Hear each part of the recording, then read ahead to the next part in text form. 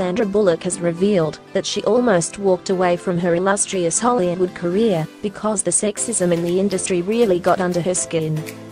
The Oscar-winning actress told USA Today in a new interview, said that her mother had raised her to stand on her own 2 feet, earn her own living, and to see men and women as equals. So it was a big wake-up moment when she arrived in Hollywood, which is infamous for its boisterous boys' clubs. "My career has been a domino effect of people who said, 'I would like this person to fill this role,'" the Ocean's 8 star said. "And not just in the industry, but people in my life.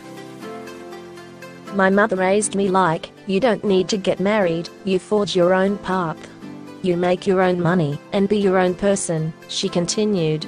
"And I literally went out into the world thinking there was no disparity, that everyone was equal, and I can do whatever a man can do."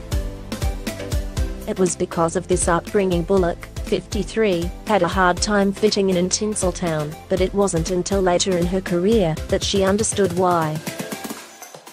"I was like, what is this feeling? Why do I feel so expletive? Oh my god, I'm being treated this way because I have a vagina," she said. "It was hard for me because I walked with blinders on through life and got to where I felt like I was less than because I was a woman." People magazine. This is likely the reason why Bullock, who's also copped her fair share of stalkers, didn't star in any movies for the last 3 years prior to Ocean's 8, instead choosing to step aside and focus on her son Louis, 8, and daughter Leela, 6. "That was a hard pill to swallow. I had a lot of sadness from that. I was like, yeah, maybe I need to step out of here. Maybe I need to do something else for a living," she said. "And that was in the middle of when I was getting work. I didn't want to be a part of that world where there was that experience."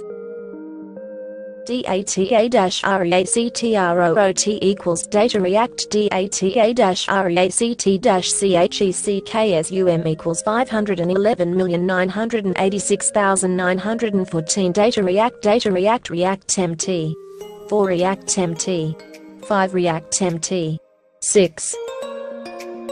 Bullock's not the only one in the industry who's been affected by sexism. Her Ocean's 8 co-star Cate Blanchett also thought about quitting acting because of the inequality that ran deep. "I don't think about my gender until those opportunities are not available to me or denied to me because of my gender," the Aussie actress told USA Today. "We do live in a capitalist society, so it's like your worth is valued in monetary terms.